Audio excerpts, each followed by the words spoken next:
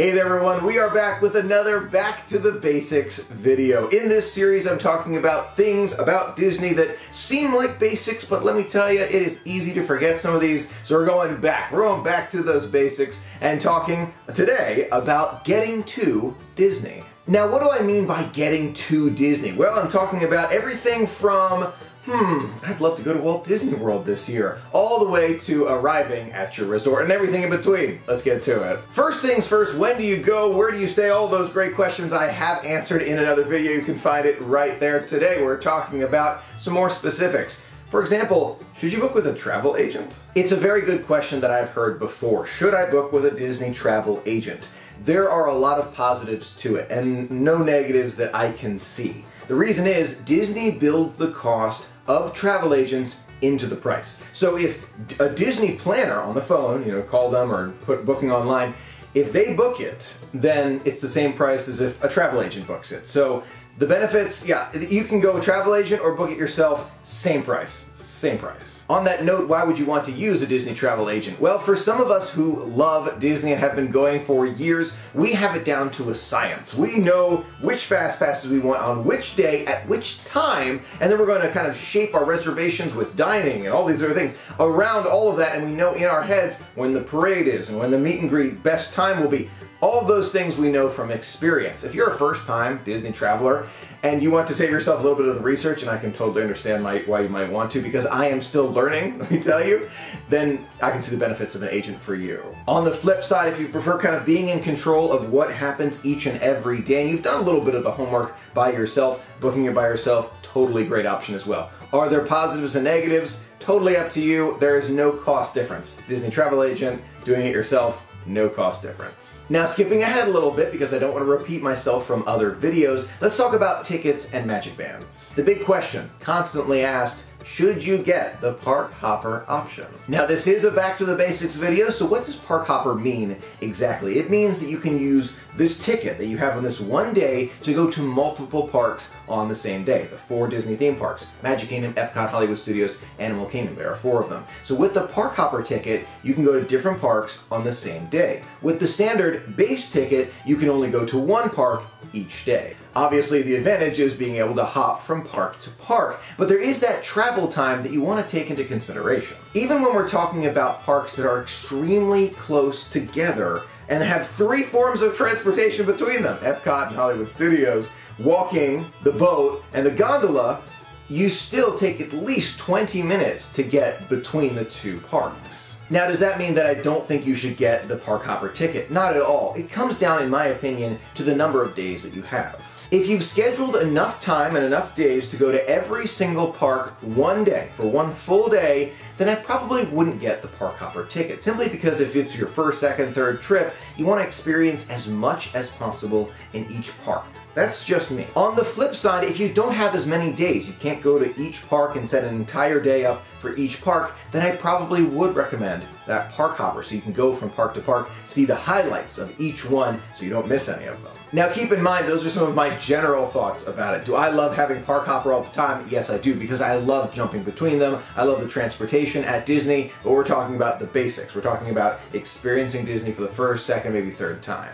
Now what about those magic bands that you keep hearing about? It's a very good question. I've made a video all about magic bands, a Back to the Basics video. You can find it right there. They are super helpful. When you're staying at a Disney resort and buying tickets and everything, everyone in your traveling party who has a ticket gets a magic band. Having a specially designed magic band right there is great, but when you book a reservation, you do get a solid color magic band included. They come in a lot of very cool colors. The slider is not included with your reservation, but right there I've got a purple one. I've got every color right there on the magic band chain. You can see kind of behind my computer. They're great. They kind of hang on to everything that you need at Walt Disney World. Your room key is right there. Your credit card for paying for things, if you so choose, also right there with a special pin to protect it. Very important. And your entrance to the park, also right there. To get your included magic band with your reservation, all you have to do is link your reservation. So once you've made it, you link that reservation number to your My Disney Experience account. Now, what is a My Disney Experience account? Basically, it is the online system that Disney uses to keep track of what you're going to do on your vacation and your reservation. For example, you log into My Disney Experience with your username, password, create one if you haven't already. Put your reservation in there under Link My Reservation, and then right there it's going to ask you to get those magic bands. You can order them, choose your different colors, put different labels underneath so you know whose is whose in case you all have the same color as an example, which is always fun, and then you get them in the mail a few weeks before your vacation. The best part of the magic band is you get to keep it as a keepsake after your vacation is complete, which is great so that you can have a collection that you can use for years to come. And if you by chance purchase one of these specialty magic bands, or you just have the solid color, you can use them year after year. There's no limit as long as the battery in there works, and they have worked for years, so don't worry about it. They're going to work for a long time. You can continue to link that magic band for the future. In addition to that, Disney has instituted a new program where you can get a specialty designed magic band instead of the solid color if you so choose for an additional fee. For example, these specialty ones right here cost anywhere between, let's just say $20 and $35, somewhere in there. These are included with your reservation. If you want to upgrade to the specialty ones, they have this program now where if you have it with your reservation, you can upgrade at half the cost, maybe $10, $15, whatever it is, and the options are all available to you online under that My Disney Experience account. Now, once you've made it to this step, you're going to think about what you're going to do each and every day, and every family has a different strategy for how they like to do this. There are some families who like to play it by ear and just say, you know what, we'll book a few fast passes, maybe, and then we'll just go and have a great time. And they love it, and that's not a bad way to be. There's no wrong way to experience Walt Disney World. There are other families, and my family used to be this way, where we'd kind of make a note of every single minute we were in the park, and we would go to the different attractions under those time constraints. It's an interesting way to experience the park. I'm a little less formal about it now, even before I moved to the Orlando area, but I can tell you it is a strategy that some families use. I recommend somewhere in the middle, where you have each day kind of a general idea of what you want to do. You make those Fast Pass reservations in advance, and if you're not sure about Fast Passes, you can find my Back to the Basics video all about Fast Passes right there. You make those reservations, get some dining, and then make your way. You don't have to go by every single minute. Leave a little bit of flexibility in there just so that you can experience some of the magic and have a great time. Now, getting back to dining reservations, I do recommend them. There are some amazing restaurants at Walt Disney World, and I have so many videos on my channel all about dining. Go refer to those. They're going to help you a lot when you're thinking about some of those specialty dinings. There are, of course, theme park food. Burgers, fries, they have that. It's available. But if you're looking for a steak or a special buffet or meeting with characters for breakfast, you don't want to miss some of the specialty dining at Disney. It is fantastic. Now, I do want to touch back on the online accounts. It's very important that every single person in your family is accounted for on that My Disney Experience account, whether they create their own account and they link it to yours, or you kind of create it underneath yours if it's a child.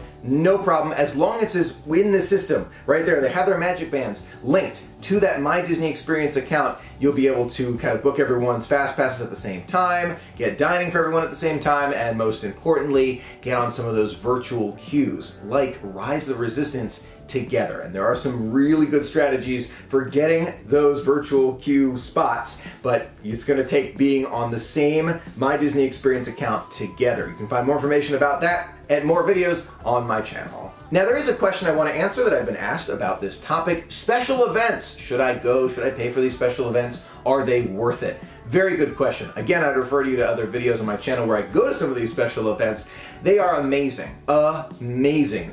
Mickey's Not So Scary, Very Merry, Villains After Hours, Moonlight events, Early Morning Magic. There are some unbelievably magical events at Walt Disney World, but I personally think it comes down to each family and thinking about that budget. What do you want to see? What do you want to experience? What is important to you? Go do the research. Think about what you would enjoy most as a family. I think it's too specific of a question for me to answer. All I can do is show you what is available, and then I think picking what's best for you is the way to go. Last but not least, let's talk about Disney's Magical Express. What is Disney's Magical Express? Well, it is the transportation system that Disney has using the Mears Company buses, these very large buses, to transport guests who are staying at the resort hotels from Orlando International Airport to their resort hotel. Pop Century, Art of Animation, Animal Kingdom Lodge, Beach Club, Yacht Club, it will drop you right in front of your hotel. No need to worry, it will even take care of the bags for you. So how does it work? Well, when you make your reservation, all you have to do is indicate that you would like to use Disney's Magical Express. They're going to ask you right when you book if you have the flight information